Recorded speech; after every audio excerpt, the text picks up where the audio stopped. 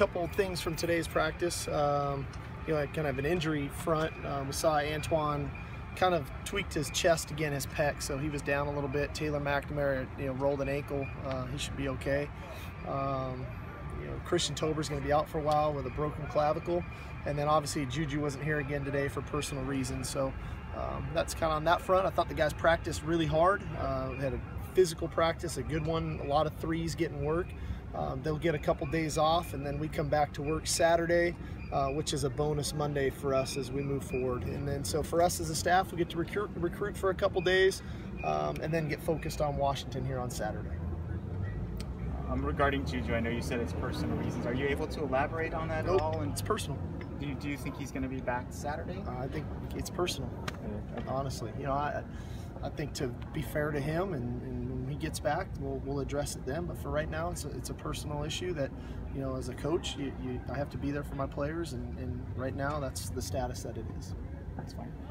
You talked a lot about the running offense. What did you think about the run defense in the last game, and how can you? It was okay. I thought it was okay. The first play was obviously discouraging. They snap off about a 50-yard run, but we settled in a little bit after that. I want us to get better. Like everything, I want us to run better. I want us to defend the run better. But we're still a work in progress. Steven scored 4 touchdowns in 4 games. Did you expect that productivity from him at the beginning of the season? He's dynamic with the ball in his hand, that's for sure. And you see the explosiveness, especially on some of the bubble screens and now screens. He's able to make people miss. He showed great speed on the sideline touchdown run the other night. So hopefully, we continue down that road with him. He makes us a unique offense that way. You see Jalen Green doing some of the things he's doing. Does that give you some wow, he's gotten a chance and look what he's doing? Well, what he gives us is versatility. He's a really bright guy. His quarterback background, he's got a high football IQ. He basically knows every position offensively, so we can line him up everywhere. And then now he's showing physicality, which is pretty cool to see. What have you seen out of Kenny Bigelow as far as his development and production? Well, he's lost a lot of weight, which I think has helped him from a conditioning standpoint. He's still a physical guy at the point of attack. For a guy who hasn't played football in basically 2 years, and I think he's just starting to find his way, but he definitely helps us from a depth standpoint. Will you guys be using the next 2 days for recruiting? Total recruiting, yeah. It'll be awesome. It's fun for us.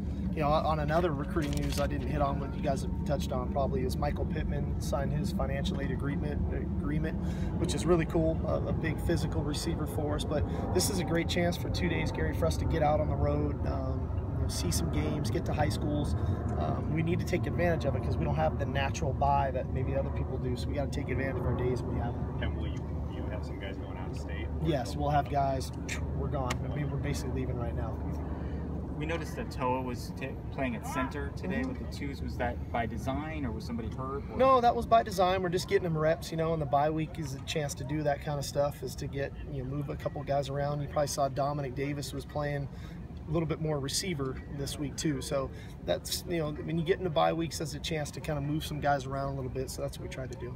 What about Michael Pittman? Can you talk about him a little bit? Yeah, I like his physicality. I mean, for our system, as we've come to find out, when you have a big physical wide receivers on the outside, not only catching the ball but blocking, they're a real presence for us, and I think he's going to provide that kind of same mold of the position that we're looking for.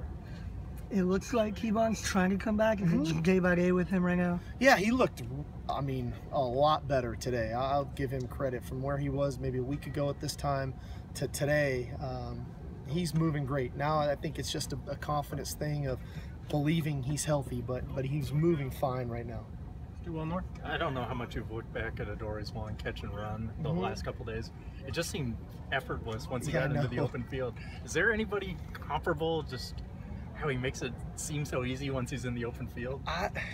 There's about one guy I can compare him to, and I'm not allowed to say his name around here, but he's just he has a stride about him. It's unique that he can accelerate and get into a stride. Ronald's similar that way too, though. Sometimes Ronald doesn't look like he's going, but yet he's covering so much ground. They both are similar that way, and I think just inevitably that's what fast people look like, against people that they're faster than. So it's a pretty good play. Obviously, we've been meeting as a staff here the last couple days as we're evaluating ourselves through the first 4 games, and how do we find a way to keep getting number 2 the ball, right? I mean, he's so effective when he gets the ball in his hands. So we got to keep looking at it, and maybe getting Kevon back can help us some where he's not taking as many reps on the defensive side of the ball.